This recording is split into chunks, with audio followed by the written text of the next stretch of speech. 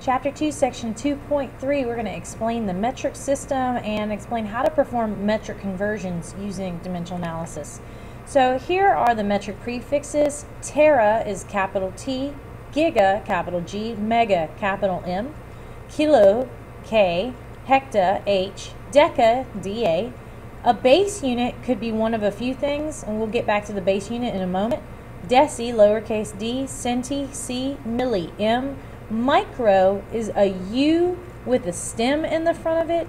So if you were to draw a U and then you place a stem straight down the front, that would be the symbol for micro right here. N is for nano, and pico is a lowercase p. So a base unit could be one of the following. You could have gram, you could have liter, or meter. Technically, anything could be a base unit. So other base units might be something like bytes, such as megabytes, gigabytes, terabytes, or hertz.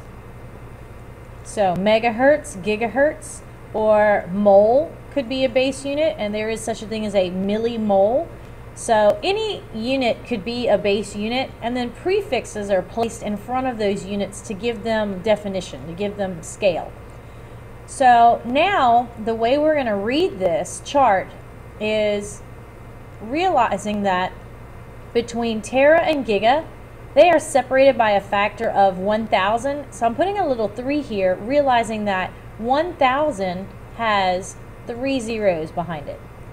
Between giga and mega, they are also separated by a factor of 1,000. Mega and kilo, 1,000. Between kilo and hecta, they're separated by a factor of 10.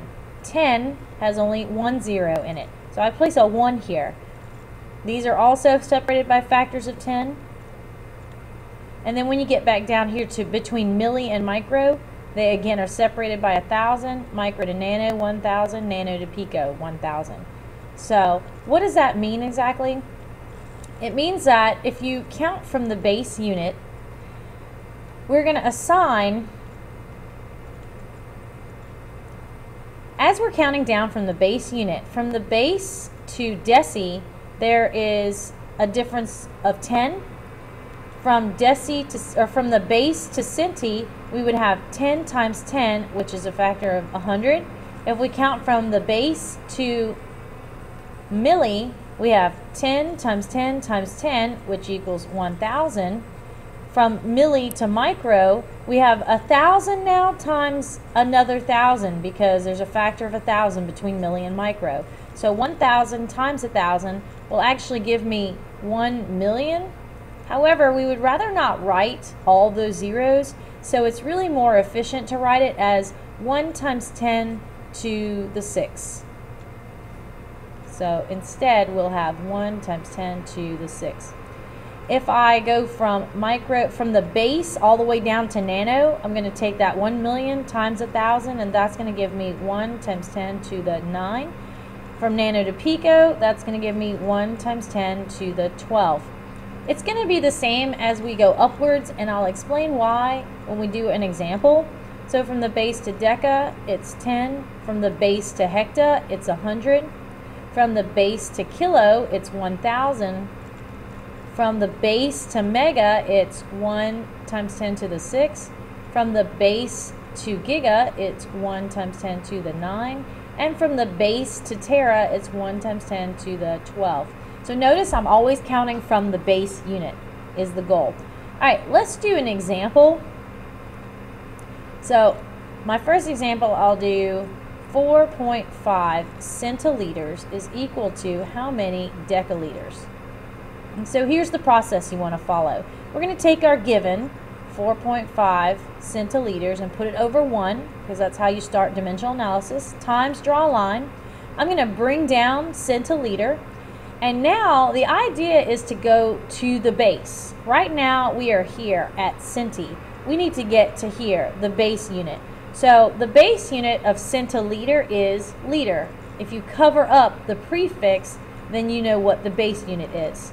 Now the question is, what do I assign as a value to liter and what do I assign to centiliter? And this is going to be kind of a rule for you. we're going to give liter here a 1 because the larger unit is always assigned a value of 1. So that being said, we're going to have a 1 here because between liter, which is at the base, and centi, which is below it, liter is a larger value. Remember, this chart goes from largest down to smallest. Now I need to know how many centiliters should I put here. And if you count down from the base, we count 10, 100. So this would be 10, this would be 100. So there are 100 centiliters in a liter. Now I'm going to keep going one more step because I'm trying to get to deciliter. So I bring down liters. I'm going to put deciliter on top. Between these two, the larger unit is here, deca. So we're going to give deciliter the 1. As I count from the base to deca, there's one step, so that's 10. So in 1 deciliter, there are 10 liters. Realize that there are other ways to use this system. However, in this scenario, if we are always assigning the larger unit a 1, that means your other unit is smaller and therefore should be a number greater than 1, always. So in order to solve this, first I'm going to cancel my units. Centiliters cancel, liters cancel, and I'm left with deciliter. So I'll grab my calculator and I'm going to type in 4.5 divided by 100 divided by 10, and that gives me 0.0045 as my answer. So 0.0045 decaliters is my final answer. Let's try another example.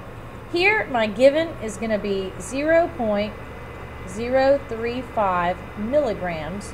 I'm going to place that over 1 times, draw a line, bring down milligrams, and now remember, your goal at the moment, we are here at milli.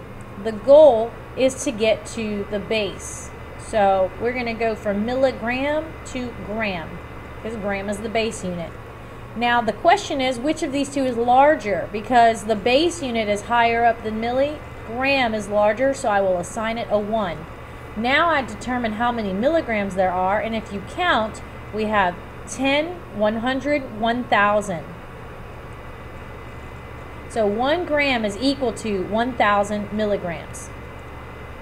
Now I'm going to go one more step, bring down gram, and we can go from the base to any other unit, and in this case we're trying to go to centigram. Between gram and centigram, so now I'm actually trying to get here, from the base to centi, it's, well, first of all, the base unit grams is my larger unit, so it's going to get a 1. And if I count from the base to centi, I get 10, 100. So 100 is the amount of centigrams equal to 1 gram. So now I can cancel out my milligrams, cancel out my grams, and I'm left with centigrams as the unit of my final answer. So now we can type it into the calculator. 0.035 divided by 1,000 times 100 equals 0.0035 centigrams.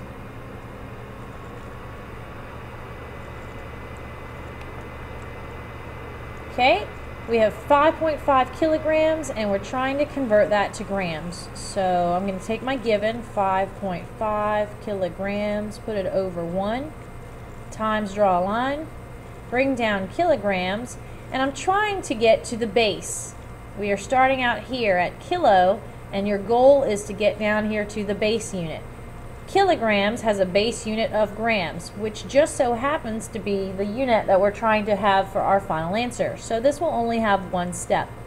Between kilo and the base, kilogram is larger, so I'm going to give it a value of a 1.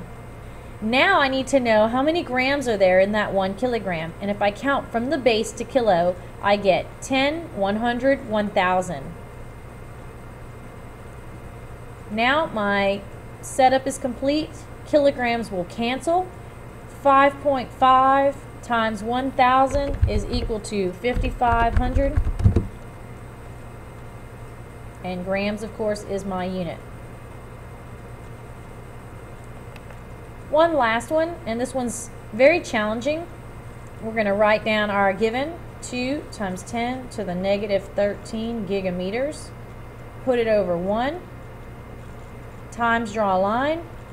When you bring down gigameters, the goal, here's giga, and the goal is to get to the base. The base unit of gigameter is meter. Of the two, giga is larger, so I'm going to give it the value of a 1. Now I need to determine how many meters are there in that gigameter. So as I count from the base, this is going to be a little bit stranger. We're going to count it like this: 10, 100, 1,000, 1 times 10 to the 6, 1 times 10 to the 9. So we have 1 times 10 to the 9 meters. So it goes 10, 100, 1,000, 1E6, 1E9. If I were to go to tera, it would then be 1E12. Okay, now times, draw a line, bringing down meter, and now I can go from the base to any other unit that I want to, and I'm trying to get to nanometers, so I'm going to put nanometer up here. So here's nano, and here's the base. Between these two, the base is a larger unit, so I'm going to put the 1 next to meter, my base unit.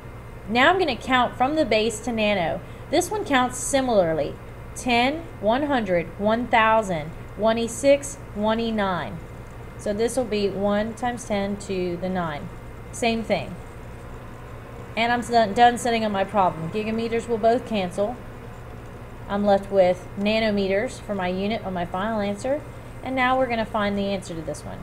We have 2 E, or EXP in this case. We need this to be a negative 13. We're going to do times 1E to the 9, and then times 1E9 again, equals. And that gives me 200,000.